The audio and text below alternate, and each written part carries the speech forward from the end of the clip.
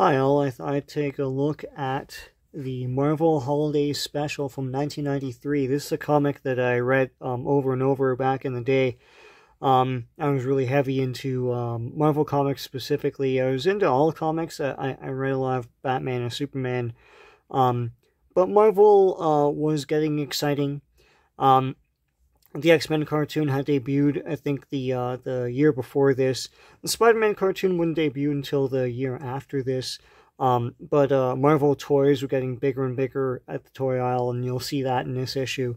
This is a nice little special that they put out. I don't know if they still do holiday specials. If they do, I ignore them. But it's got a lot of fun stories.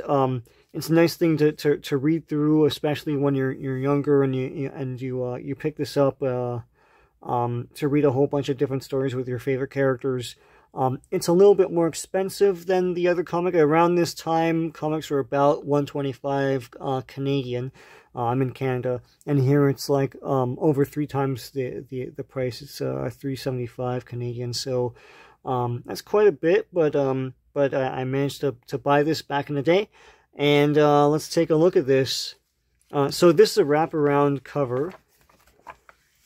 It's got like all sorts of like 90s standards here. It's got like New Warriors and everything. Ghost Rider's huge at this time.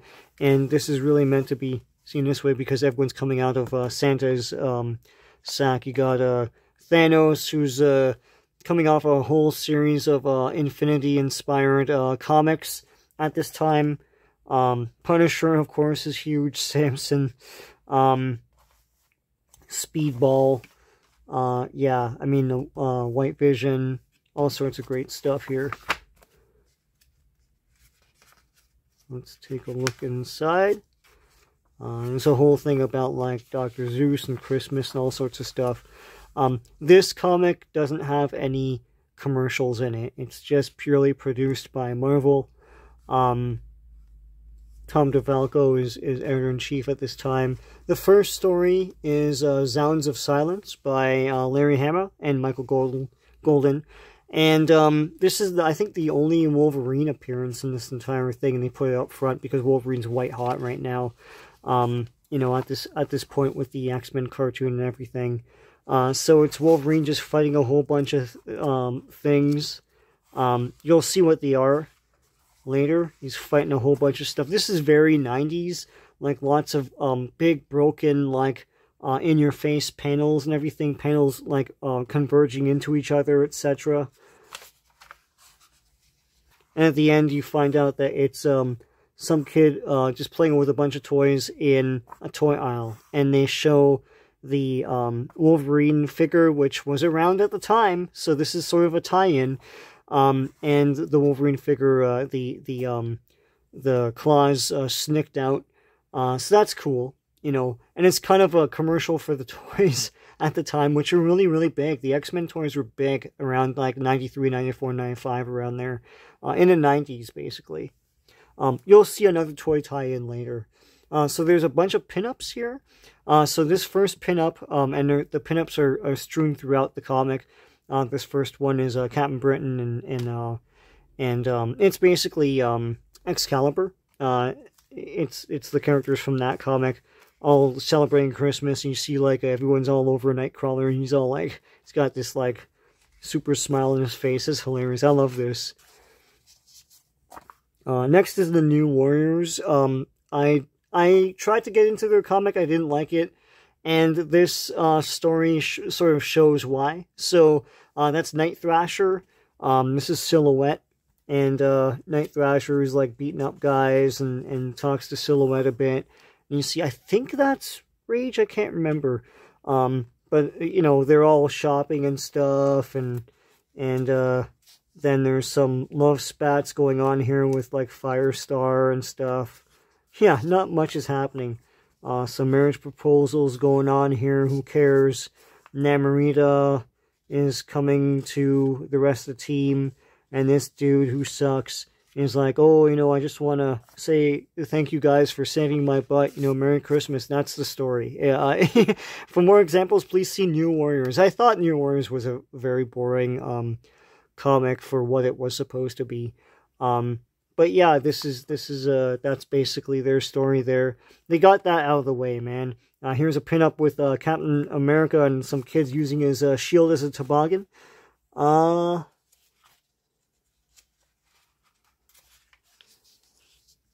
And Spider-Man brings the action. So Spider-Man was white hot at this time in the comics. And I guess that's why they were like, well, let's make this into a cartoon. We've got X-Men. So that cartoon would come out November of the year after this.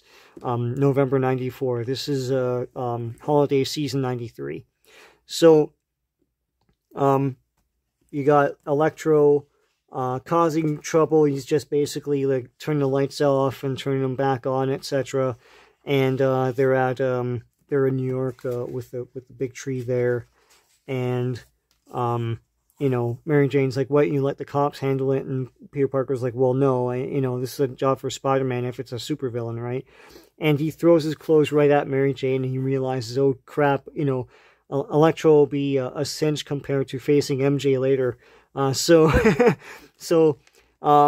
he fights Electro. Electro's doing his thing. He's, like, shooting his electricity at Spider-Man. Spider-Man is using the these balls, the big ornaments from the tree. I like the art here. It's pretty cool. So in the end, Electro gets overloaded by the star from the tree, and then Spider-Man puts it back there. And I love this little splash here with these kids enjoying Christmas and everything, and the big Spider-Man head coming from a lit up tree with all these beautiful lights, etc.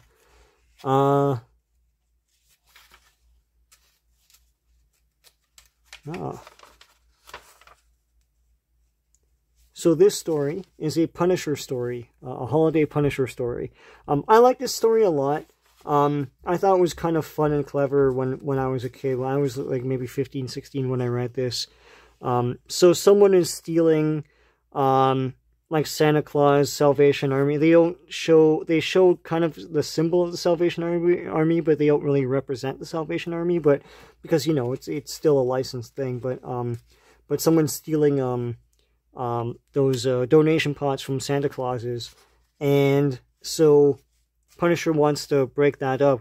Microchip is like, I bet you can't go without violence, resorting to violence and punching someone or shooting someone for the next 48 hours, right? And Punisher's like, yeah, I can. He's like, no, you can't. And he goes, okay, sure.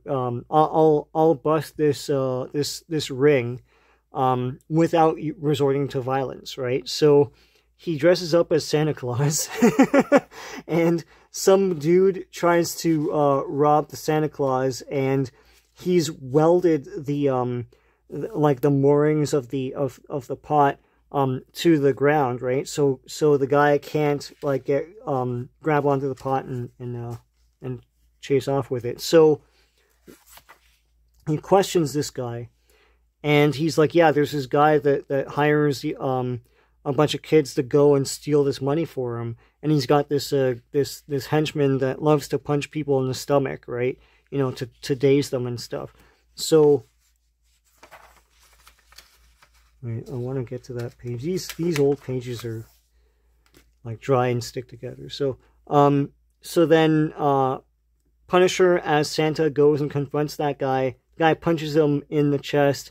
And he's like, oh, and Punisher has this spiked, like, armor underneath, and that's, he didn't throw a punch, but, like, he did hurt him by the guy trying to punch Punisher, and getting, like, a fistful of, like, you know, spikes on his knuckles, right? So then Punisher goes in, and he's like, and he confronts the main guy, and he's like, listen, I won't punch you, I won't shoot you, I won't do any of that stuff.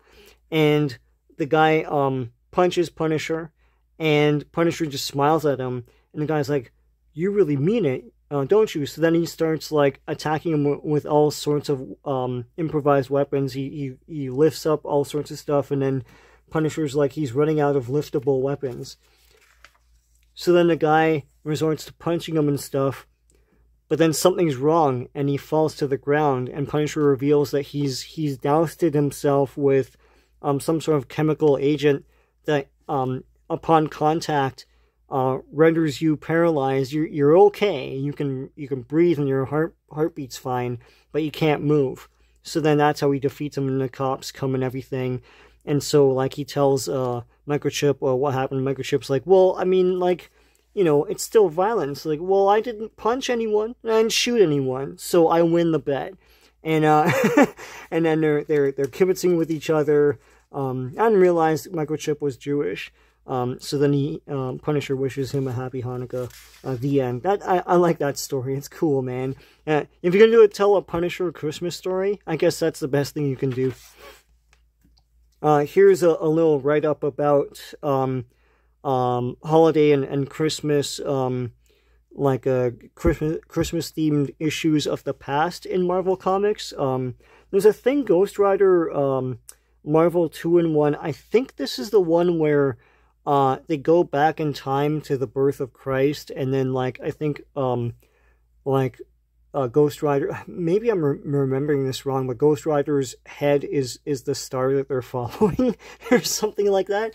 There were a couple She-Hulk Christmas themed ones. One of them was where they follow what like Santa does for the rest of the year. Here's an issue where Hulk fights Santa. That's cool. All sorts of great stuff. I have some of these. I'll probably dig them out and look through them for the holiday season. Here's more Christmas themed Hulk stuff. There's a lot of Christmas themed She-Hulk issues.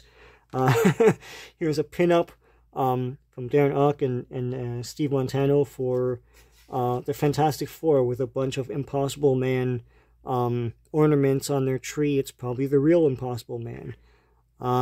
Here's I think that's, I don't know if that's Titania or Medusa, but there's a She-Hulk there as well being represented. Someone got a Spider-Man shield. I don't know. Franklin got that. I don't know.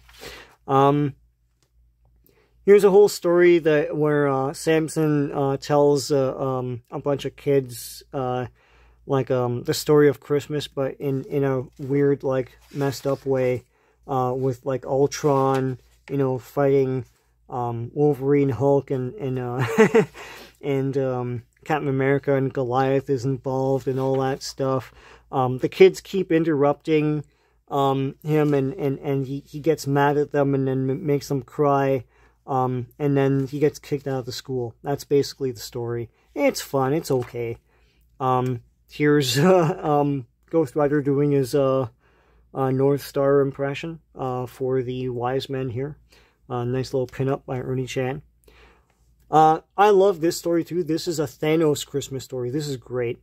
So Thanos is cleaning up, and his robots are throwing things in the trash and everything. They bring a doll to his attention, and he's like, oh, it's just simply a doll. And then he remembers when Gamora was a little girl, and he gave her this doll for, like, Christmas, I guess.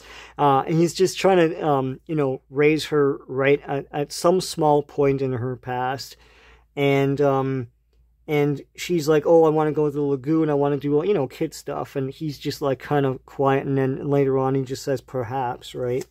So an alien assassin whose family was murdered by Thanos is stalking the halls and is about to kill Thanos when suddenly this doll hits his head and messes up his aim, and he misses Thanos. So Gamora saves Thanos' life. Thanos then uses this opportunity to fry the guy into cinder. And so here he is, he's all dead and everything. And then he's like taken aback. He's like, you? He's like, I know. And he's like, listen, the doll is scorched, I'll have it repaired. And she's like, no, it's fine, right? And she walks away.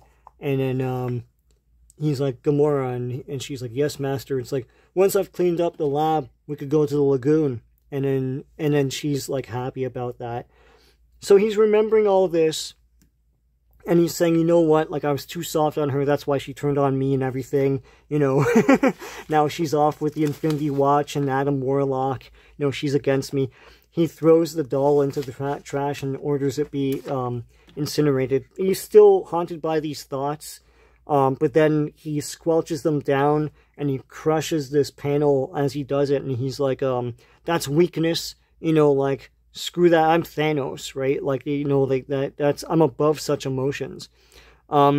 This is great. This is Thanos. He squelches down, like, he's capable of emotion. He's a living creature, but he squelches them down because he thinks it's weakness. I thought this is a pretty cool story for this. Here's Dazzler. Here's another pinup. I never took pinups out of the comic. I know, like, that was the intent. I knew that was wrong. Like, if I were to do that, I'd buy another issue just to, like, you know, clip them out and put them on my the wall in my room, right?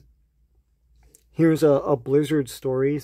So the thing about Iron Man's villains is that I couldn't get into them because they're always different people in the armor every time. So there's no real one person you can really, like, get into, right? So this poor guy, he's out of prison, but he can't get a job, and he's in the unemployment office, and they're like, we can't find anything for you.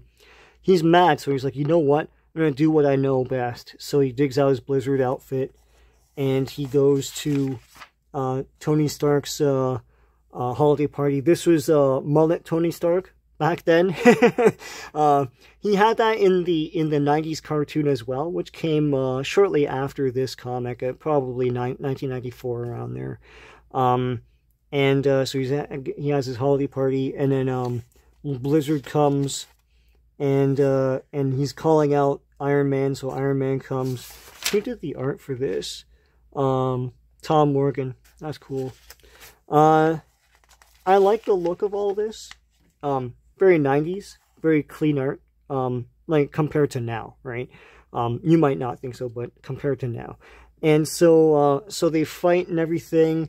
At one point, Blizzard encases Iron Man nice. He's like, I did it. I defeated Iron Man, but Iron Man gets out of it, does like a flash of light that blinds Blizzard, and then takes that opportunity to punch Blizzard down. Then Blizzard's like, you know, I don't know why I thought I could do this. I couldn't go straight. I couldn't even get a job. I can't do nothing. And Iron Man's like, you're looking for a job. Well, why didn't you try here? And he's like, you'd help me after all this?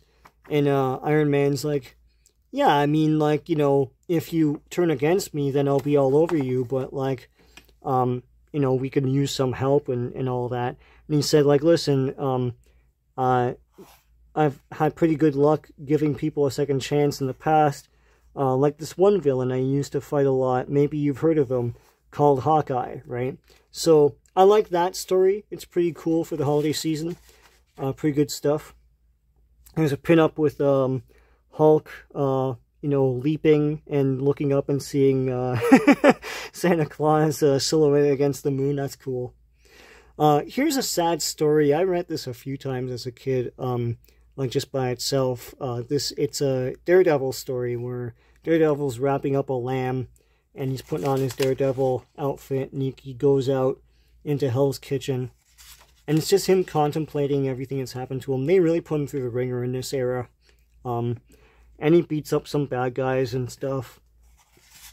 But his lamb is broken because of that. So then he goes to the homeless shelter, and they're all hanging out and stuff, and he goes into line, and he donates his gift, and the gift is unceremoniously just, like, put into the rest of the like the pile of other gifts, and he sighs.